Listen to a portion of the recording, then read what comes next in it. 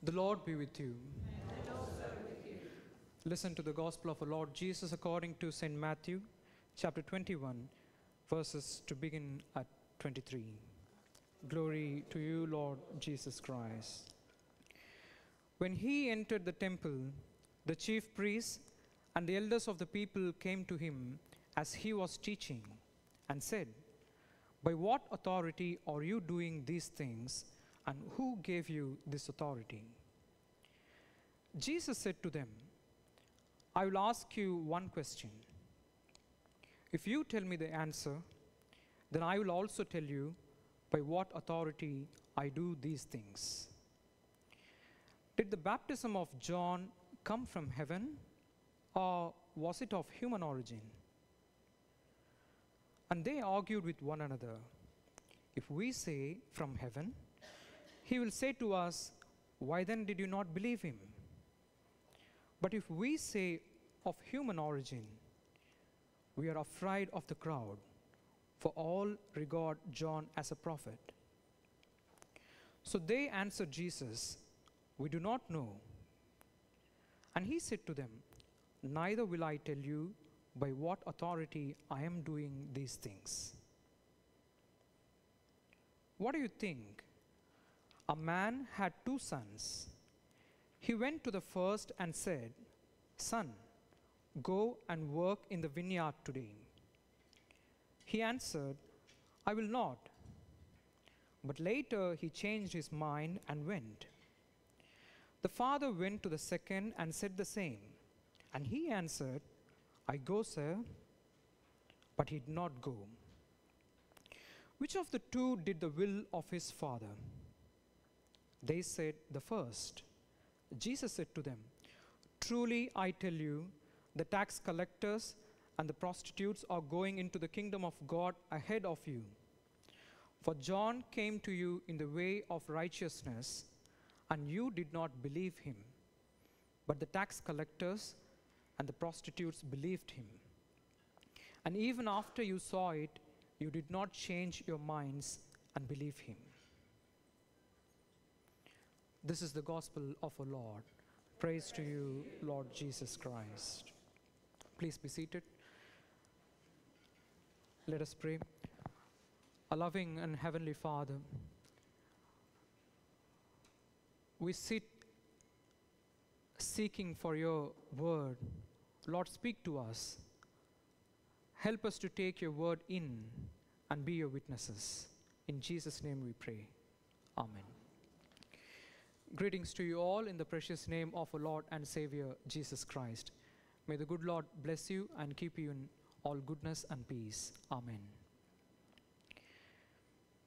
I would like to place 2 questions before us from the gospel readings for our meditation.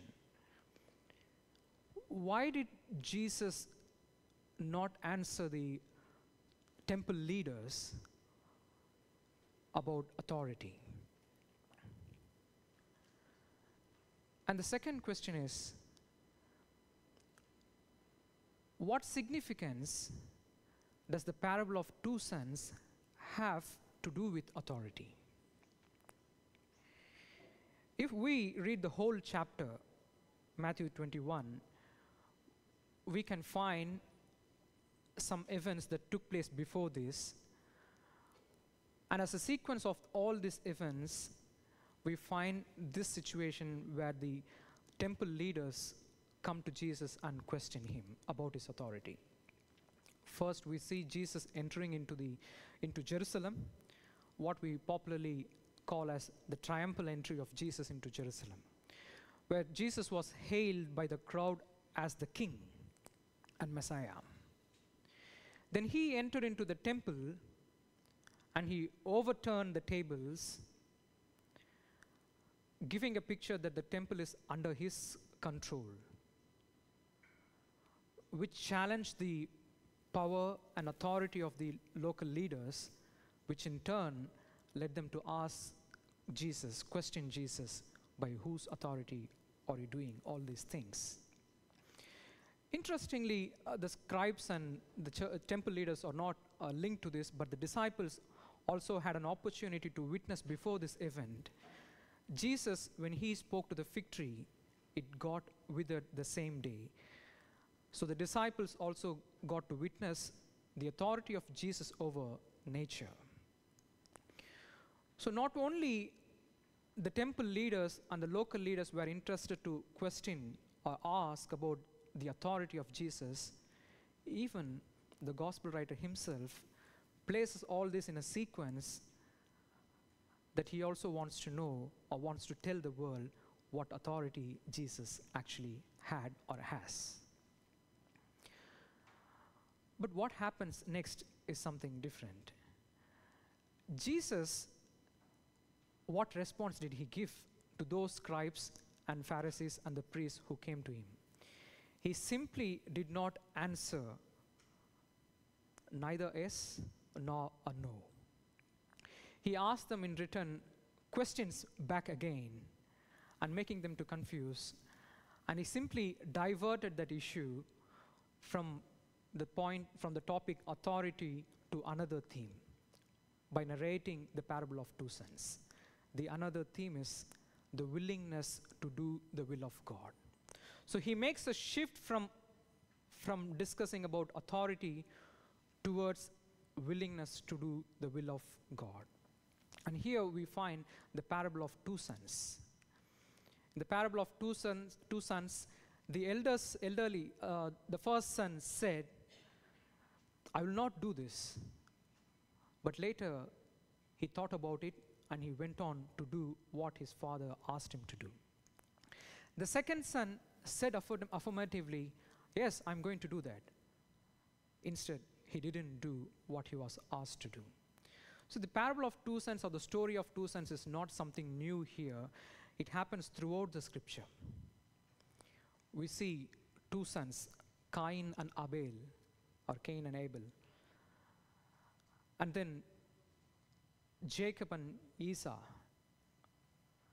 Joseph and his brothers, David and his brothers. In all these stories, if we try to think and analyze, then we can find there is authority, there is power, and there is politics in these stories. So this story, parable, what Jesus also narrates here, also has got something to do with authority, because Jesus was asked about authority, and he began to narrate this parable of two sons. But simply that Jesus did not mention about authority, he just deviated from authority by saying this parable. And here we see clearly that there is a mention of willingness to do the will of the Father. So Jesus was shifting the focus from authority to willingness, to will of God, simply because Jesus was not interested in authority at all. So when we read the epistle reading for today, Philippians, there we see Jesus, he rejected being authoritative, or he rejected himself being equal to God. He did not want to take the power of God. He did not want to take the authority of the Father. Instead, he humbles himself, or he empties himself to do the will of God. He emptied himself to submit himself to do the will of God in such a way until the death on the cross. So Jesus' focus was not on authority, whereas the scribes were wanting to know if Jesus did it with some authority, he can be plotted so that he could be crucified. Some of the disciples of Jesus Christ also wanted to know Jesus' authority, because some of them, maybe Judas Iscariot, he wanted Jesus to be a king, to exercise his authority on the whole of Israel-Palestine region. But Jesus, he was not interested in authority at all. He was not interested in power. He was not interested in assuming power. Rather, he was always focused on doing the will of God, which is very important for us to think about in today's world and context. Wars take place in the world even today, simply because we are chasing after power, we are chasing after authority.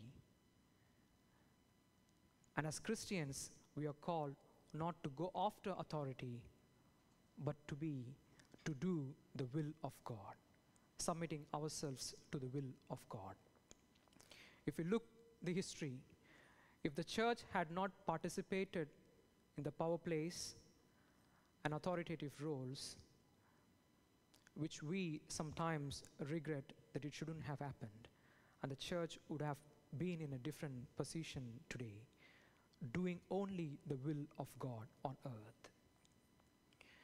Then when we come to the Old Testament reading, like last week we heard, there was a food crisis, and today's reading there was a water crisis. And the Israelites began to complain about water and food, which are the essentials of human survival. So their complaining is nothing wrong about.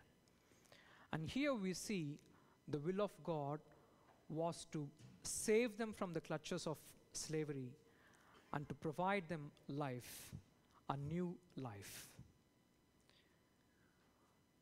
God wants us to be saved, or we have a God who saves us and who keeps us in life and who sustains our life by providing life essentials to us. So let us submit ourselves to God to do the will of God, so that in all that we engage in, despite challenges, like the Israelites had the challenges, God is there to provide us our needs. Just we are called to submit ourselves to do the will of God. May we submit ourselves to do the will of God and not going after power or authority. Amen. Shall we keep a moment of silence and ponder upon the words that we just heard?